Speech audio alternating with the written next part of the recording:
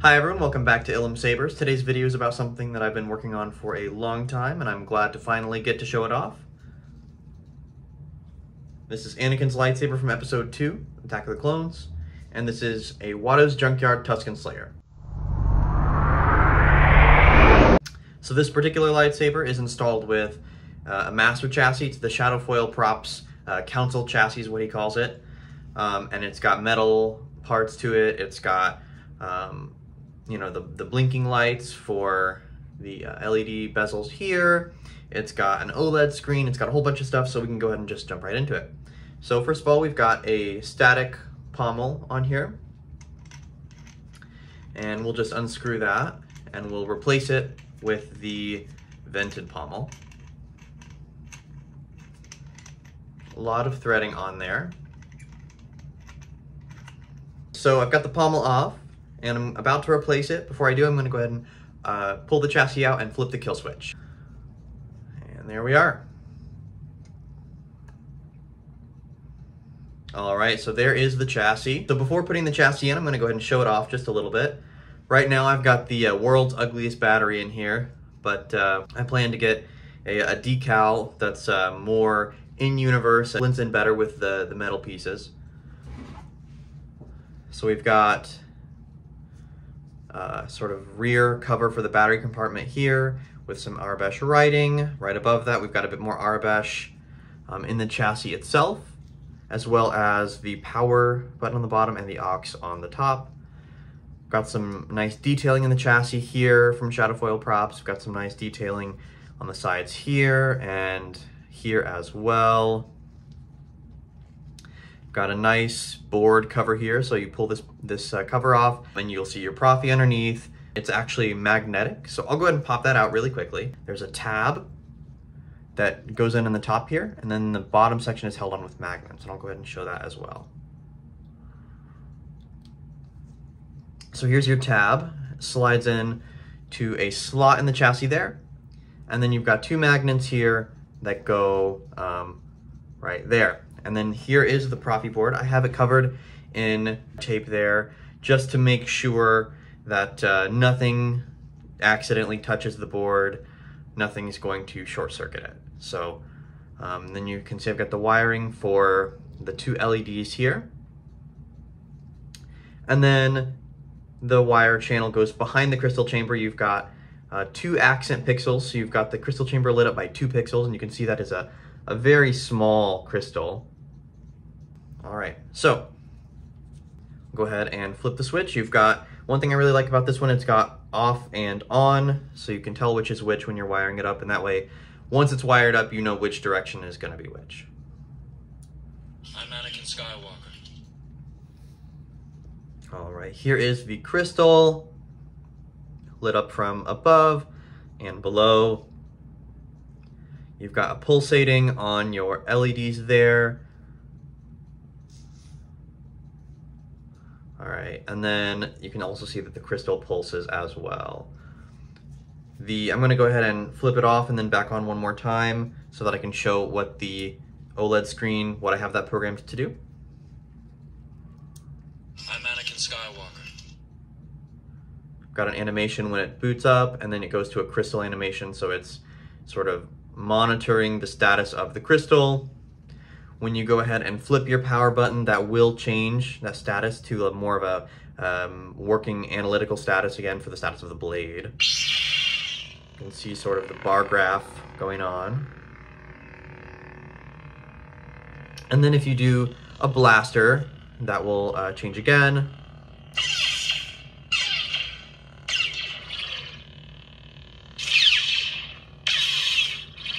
Turn it off.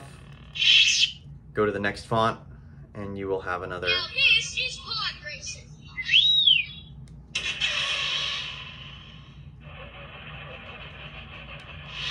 And one for when the blade goes in as well. And of course, the crystal will change color with the color of the blade. This one's yellow for the pod racing font.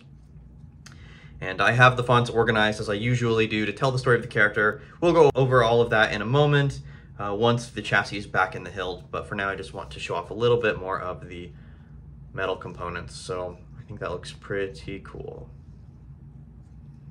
Got a 22mm Veco speaker in here. It's the biggest it can fit.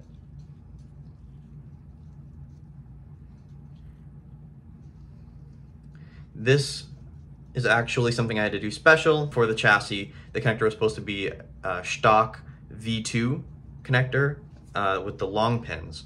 So now the only long pin connector available has the long pins that are actually too short for what this chassis was made for. So I had to special order the pins and then just use them in an existing PCB because the PCB has remained more or less unchanged. So you can use them interchangeably. If you're doing this install yourself, just keep that in mind. The long pin connector that you're gonna buy is not gonna have pins that are long enough.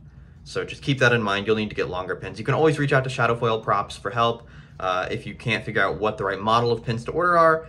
I reached out to him and he was super helpful with me getting all the parts that I needed, making sure that I had all the right model numbers and stuff like that.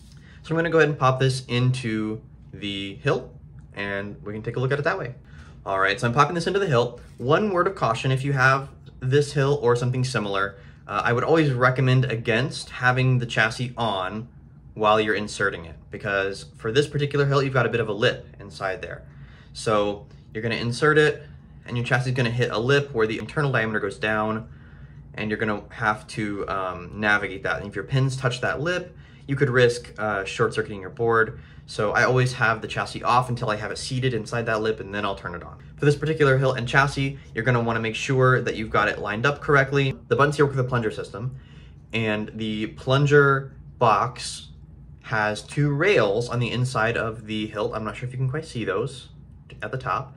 And those two rails go in the two slots that go right up to the buttons there. So you're gonna wanna have that oriented correctly. One easy way to do that is you're gonna wanna make sure your OLED screen is lined up exactly with your first grip here and with your box. And once your OLED screen is in, if you need something else to sort of go by, where the two metal pieces meet, right in the middle here, that's where you're gonna wanna have it lined up with your center grip and your control box. You have that lined up like that, it'll go in smooth. It's a little bit of a snug fit, so once it's in there, you want to press it just a little bit more to get it seated right under your plungers. All right, so once you've got that lined up, you're going to want to go ahead and flip your switch to the on position. I'm Anakin Skywalker. All right, so we'll go ahead and just put that the rest of the way in. All right, and I've got my vented pommel here.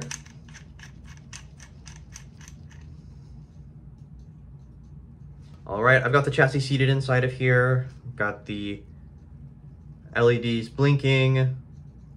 All right, so of the bubbles here that you see, the top one is going to be the auxiliary, so it's going to be switching fonts for you, and then the bottom one is going to be power, so that's going to be blade on and off, triggering quotes, things like that.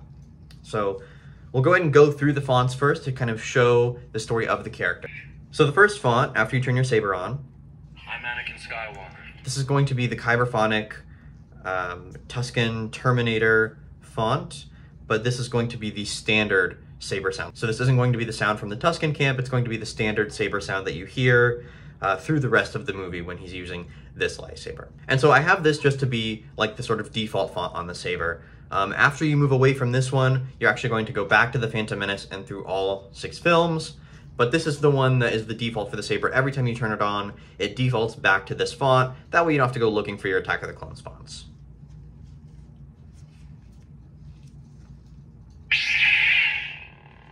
You can see you've got a change when you turn it on. The buttons then will start to blink.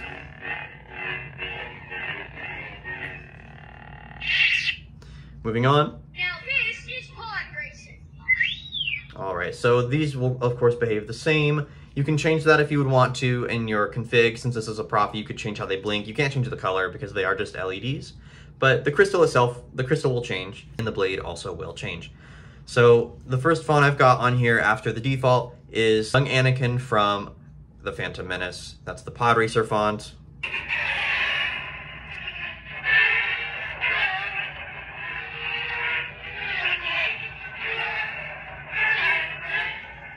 Got some quotes on here. You're heading for a burnout, pal. Hey!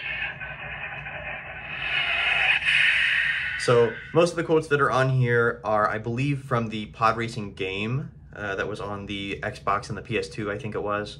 Then there was also an arcade version as well. And so most of those are Jake Lloyd's lines that were recorded for the game. Mercy doesn't defeat an enemy, Master. So the next one is actually going to be from the Kenobi show. This is actually still just Kyberphonics Tusken Slayer font. It's just the standard sound for this saber. I hadn't found anyone who'd made a sound font of Anakin's saber from the flashback scenes of the Kenobi show, but Kyberphonic was kind enough to include those Anakin quotes from that episode of the Kenobi show in the rematch bundle pack. So I decided to take the standard sound font for Anakin Attack of the Clones from Kyberphonic, and I decided to put those quotes in that font. Got force effects, and then if you angle the saber down, you'll switch. Oh, there you are.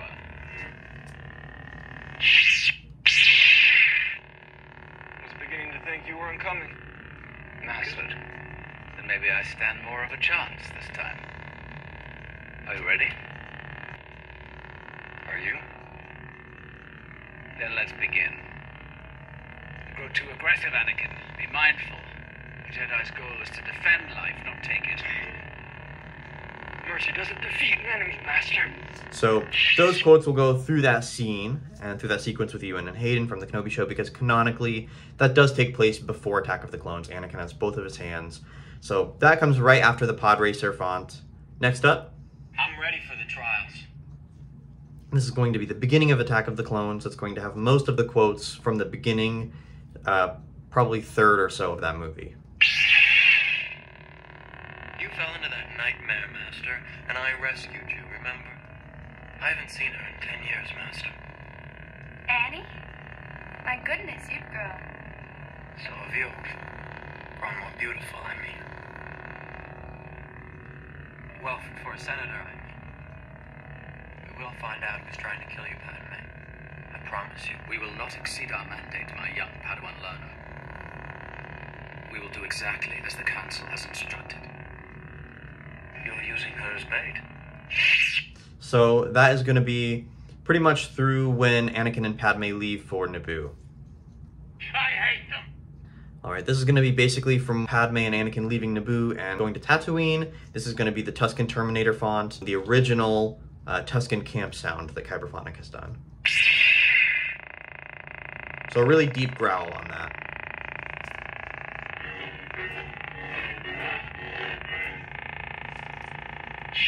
Alright, next up after the Tusken camp. You're gonna pay for all the Jedi that you killed today, Dooku. So this is going to be Anakin towards the end of Attack of the Clones, and this is going to be when he's confronting Dooku. He no longer has this saber in his possession. It's been destroyed in the Geonosian factory, so he's using a clan saber that was lent to him by one of his fellow Jedi. That saber's green, so the saber blade will be green to reflect that. The blade plug here does not have any shine through because it's an accurate blade plug, but just know that underneath the PCB is shining green and the blade will also shine green. You can hear it's more of a basic prequel sounding hum. Next up. You're gonna pay for all the Jedi you killed, Dooku. So this is going to be K-Sith's Chosen One Hero font, but it's got quotes from the Clone Wars on it.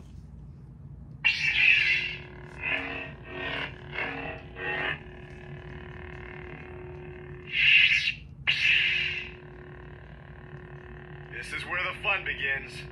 We meet again, Count. For once, you actually came to do your own dirty work.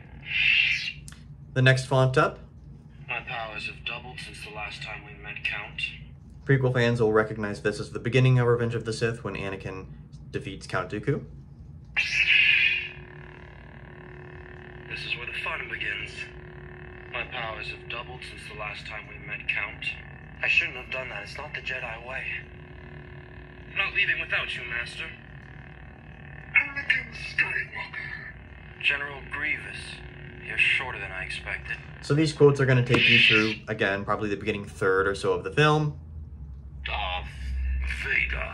This is when Anakin pledges himself to Darth Sidious, and so this is going to be the Chosen One villain. It's going to include the Youngling blasters that font has, as well as all the quotes that you would expect from that portion of the movie. Master Skywalker, there are too many of them. What are we going to do?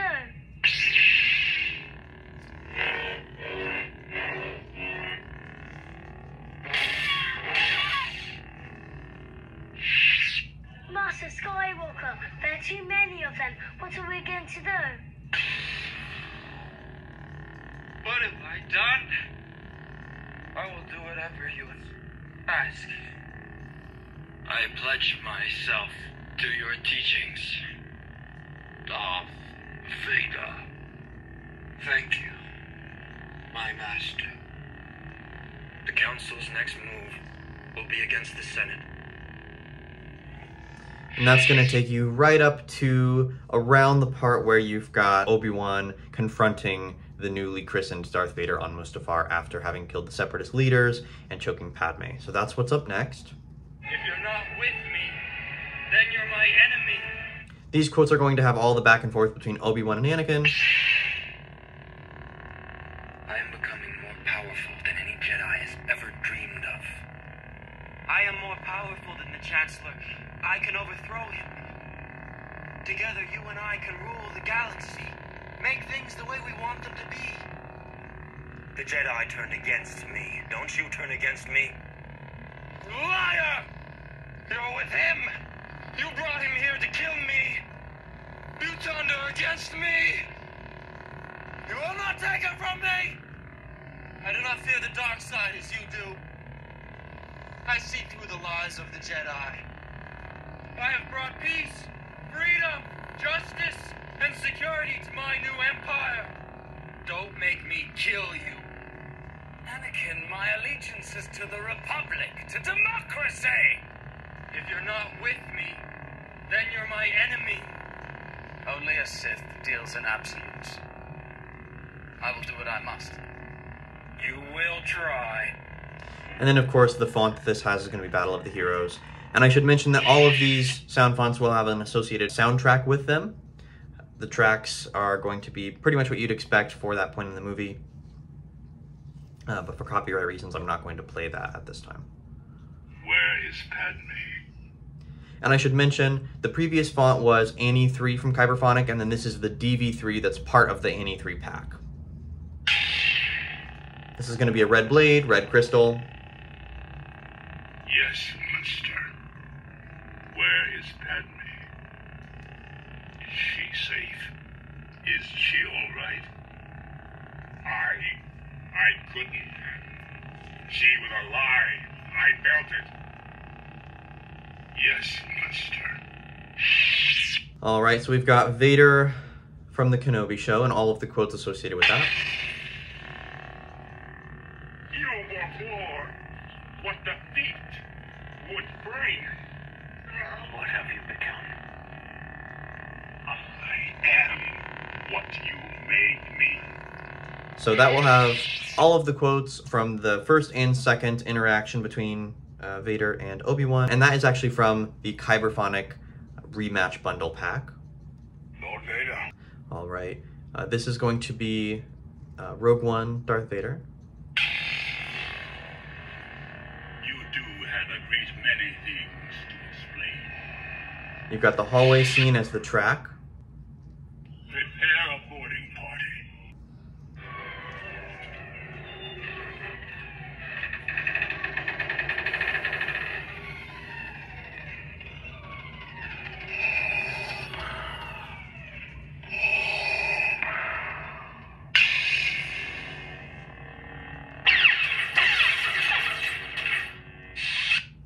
Next up, Obi-Wan is here.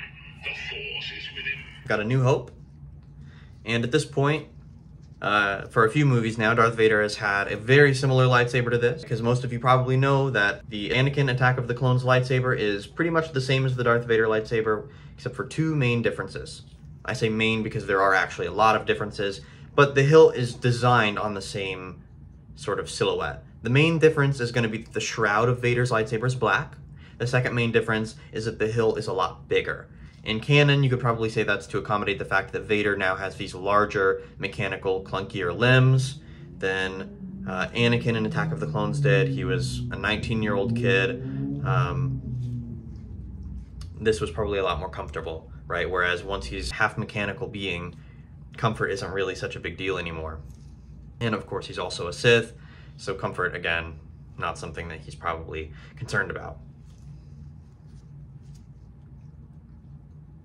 Obi-Wan never told you what happened to your father. So this is going to be the Empire Strikes Back font. It's going to have most of the quotes between Vader and Luke, as well as some other associated Vader quotes from that movie. That name no longer has any meaning for me. This is going to be the beginning of Return of the Jedi, and then I've got one for the end as well of Return of the Jedi.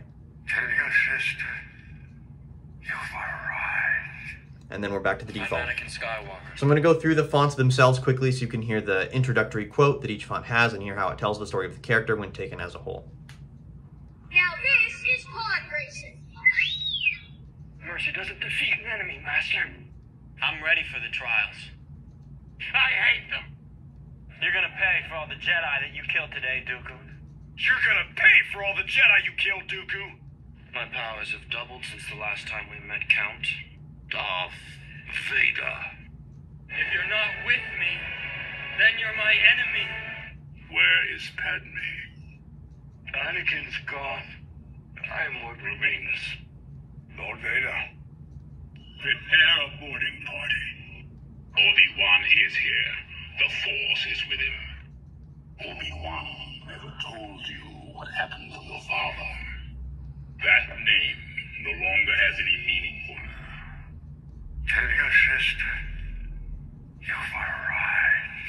So that kind of tells the story of Anakin from his childhood on Tatooine to, you know, breaking free of his Sith chains on the Death Star. All right, here it is with a blade. Now this is...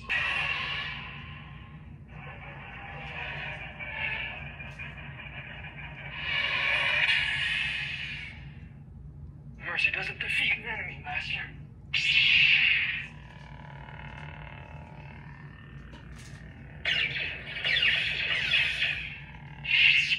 I'm ready for the trials.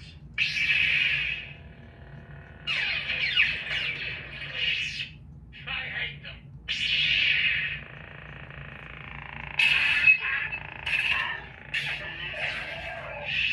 So before I finish the video, I just want to go over a few things that I learned doing this install that might help you if you want to do this install on your own. Most installs are pretty straightforward because the pieces that are required for the install are pretty common pieces within the community and they're pretty readily available. That was different for this one. So this install that I did was actually a bit trickier because the chassis for it is a couple years old now. So some of the pieces, like for example, the PCB, have been updated and the newer versions aren't compatible with the chassis. All of the pieces are still available if you know where to look. In my case, one of the pieces that I needed, like I mentioned earlier, were the pins for the PCB. I needed the long version of version 2 and not the long version 3 pins. Those are still available, you just need to know where to look. Some other notes would probably be that the crystal chamber itself does not use regular accent pixels like you might be familiar with. So this is like a regular accent pixel, it's just a small little dot that fits in most chassis. It's got some solder pads on the bottom. This hilt, however,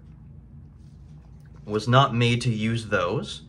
Those are a little bit too big for the space in the chassis for the crystal chamber. The chassis was built to utilize V's. So if you can't tell what that is just by me showing you, I'll show you a strip. So it's a pixel strip, and you will cut these off. You'll cut two of them, one for the top and one for the bottom, and you'll wedge them in. The chamber itself was made originally to accommodate these larger pixels, so 5050 is the model number of those, but I had some trouble getting those to fit in, and I had a lot better luck with these smaller 3535s.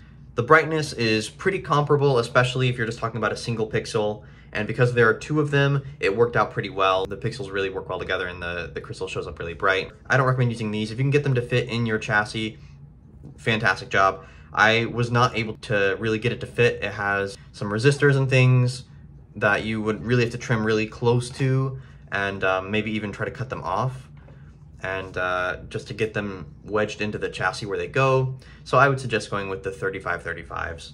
But again, if you're expecting to be able to use a regular pixel dot with these, you will have to plan accordingly, because I had some extra of these and I figured easy enough. That's pretty much what all accent pixels for crystal chambers require, but not in this case. So plan for that, plan for the pins, and everything else is pretty standard. I actually used a Proffi 3.9 in this hilt. This is the first Proffi 3.9 that I did.